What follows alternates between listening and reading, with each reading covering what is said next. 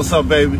It's a good Saturday. It's a beautiful Saturday as down, and we out here just celebrating life. And I just wanted to address two situations out here as I celebrate.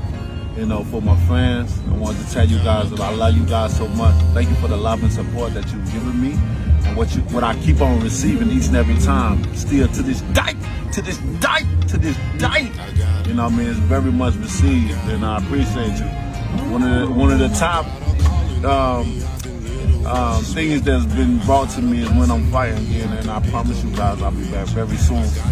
It's just sometimes the business of boxing, you know, sometimes has to run its course and let it do what it do. But I'll be back very soon. And another thing I wanted to address with a fight that everyone is looking forward to and hope it happens. And you know, I'm doing everything in my power to make it happen, and I'm referring to it as the Anthony Joshua fight.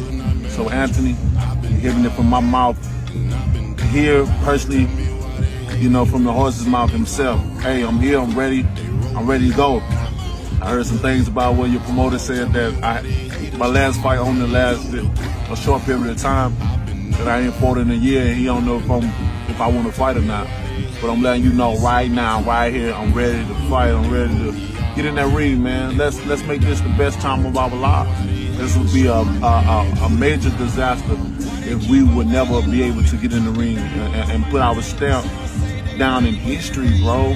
You know what I mean? When people would think about classic and great fights, I want them to think about us as well, you know, and being able to do that, we got to get in the ring, you know, and that's just what it's all about.